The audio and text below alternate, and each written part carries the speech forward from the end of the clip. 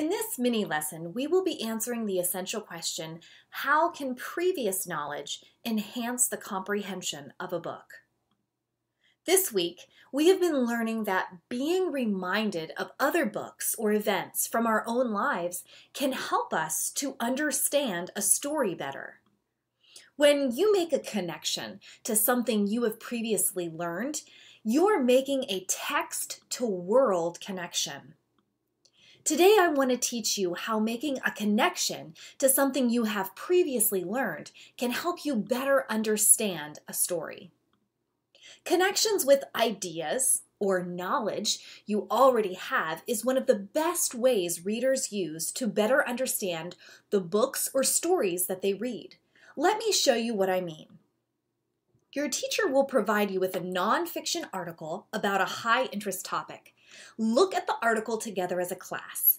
As you take turns reading, make connections to different things in the article that remind you or connect you to something in your own life.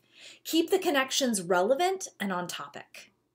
Record your connections on your think marks. Your teacher may model a text-to-world connection and then ask the class, did you see how I made a connection and how it helped me understand the article better?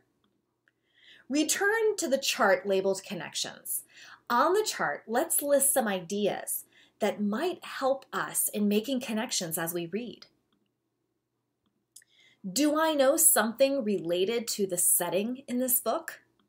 What do I already know about this time period, topic, or subject? What TV shows, movies, or pictures have I seen that help me understand my book better?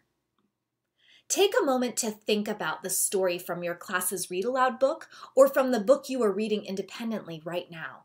Did this story remind you of other characters, events, or themes you have read in other books? I'm going to give you some think time about this. Your teacher will then give directions for a pair share activity or for a few volunteers to share their responses to this question. Remember, as you read, to be aware of how your story reminds you of things you already know and how it helps you understand the story better. Write your connections on your think mark.